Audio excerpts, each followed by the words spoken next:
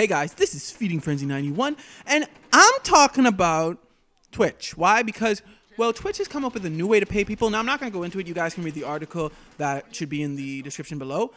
But basically, it seems like the new way to pay people is to pay streamers a flat fee based on a certain amount of hours they stream with ads. Now, what does that mean? Well, I don't know exactly, but what it seems to mean to me, like I'll just use a fictional example here. Let's say that James is streaming and he is making like 1 month he made 1,000, the other month he made 500, the other month he made like, I don't know, 750 under the current ad revenue, right?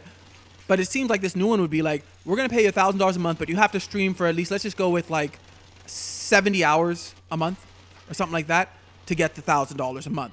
So it seems like a cool method, and I doubt this would be really for the big boys. I think they're already making enough money as it is. They don't need to go to this method, I think. But I think this is more for mid-level streamers, like people who are streaming and making a okay amount of money, but it's not like that predictable, because I don't know how Twitch works because I don't really stream on Twitch, but I know with YouTube, I remember like watching this person's video and he was like what you make month after month, it's not very consistent. So I would imagine Twitch is similar. So I kind of like this because this would be, I think, more consistent, because the streamers, I think, would know, okay, I just got to stream this amount of hours with ads, and God willing, I should be able to get this amount of money.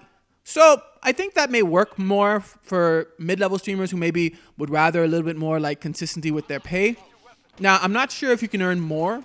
They did say there's no pay ceiling, so maybe you can earn more if you play even more hours, but it does seem like having that seemingly guaranteed pay would probably be a better method. It kind of probably solidify Twitch as more of a job, as opposed to people saying, hey, that's not a real job. But if it is like that, where you can make a certain amount of money a month and you know you just have to put in a certain amount of hours, I think that could work better for some streamers. But what do you guys think about this new pay style from Twitch? And how do you think it works exactly? Let me know in the comments below. Thanks for watching. Remember to like and subscribe. May God bless you all.